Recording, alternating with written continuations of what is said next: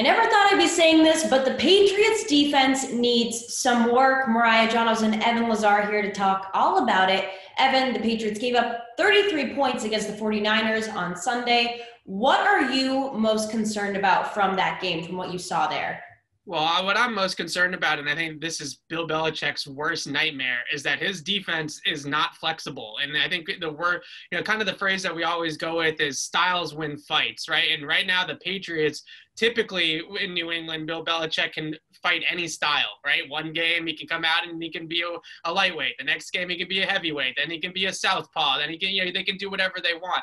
This defense right now can only play one way, and that is with those defensive backs on the field, 6, sometimes 7 DBs against a high-powered passing attack like a Patrick Mahomes and the Kansas City Chiefs. They match up great against those types of teams. Heck, they match up great against the Buffalo Bills on Sunday for those reasons. But when a team like San Francisco can come in here and they can put a fullback in the backfield and a tight end that can block and they can run at the Patriots, the Pats are struggling out of their base defense. They played 23 snaps out of base defense. So a traditional 3 defensive linemen, 4 linebackers, or 4 defensive linemen, 3 linebackers, and they gave up over 6 yards per play on those 23 snaps, which is not good. So basically what we're seeing is that the Pats cannot play in base because they don't have the linebacker depth to put those guys out there. And then if they play in like a dime or a nickel defense, they're getting run on in that defense as well. So that's the concern that I have. Now, the good news for the Patriots is that not a lot of teams are built in 2020 like the San Francisco 49ers as a power downhill running game. It doesn't really exist too much in the league. So Bill Belichick's built his defense for the 2020 sort of slate of games for the Pats and also just for the way the league is going on the offensive side of the ball. But some of those traditional old school type of offenses are going to give the Patriots problems. Now, who are some guys that you would like to see stepping up in that defensive unit in the coming weeks? Ideally, Josue would come in and add some speed, athleticism, explosiveness, and playmaking to that second level of the defense and be the guy that they thought that they drafted in April.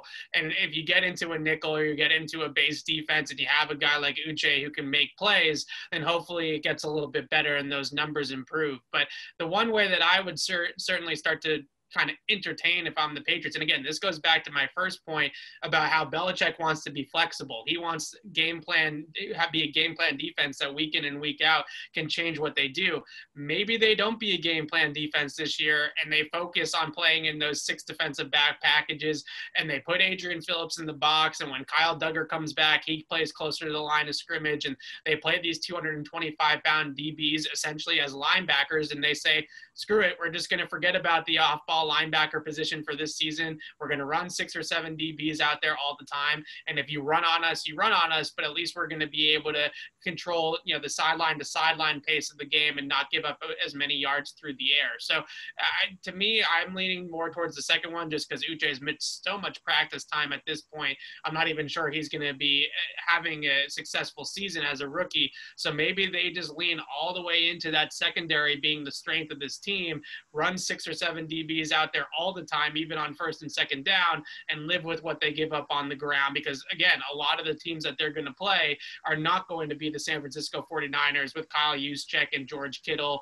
in a downhill running game. So they can probably survive against a lot of teams in lighter personnel groupings. All right, for all of our Patriots coverage, head to clnsmedia.com and subscribe to our YouTube channel over at Patriots Press Pass.